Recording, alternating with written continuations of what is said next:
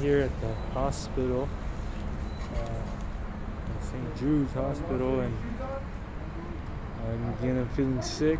I'm feeling like a cold can come on, a fever, that flu symptom-ish.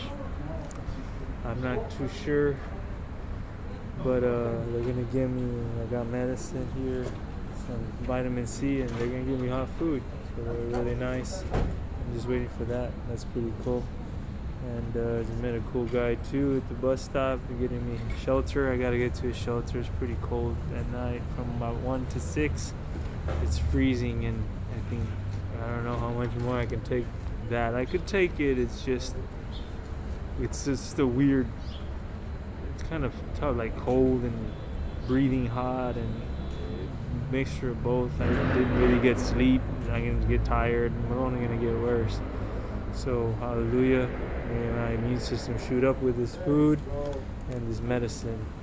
Hallelujah to this lady who just said, I'll get you hot food and water so I can take my medication.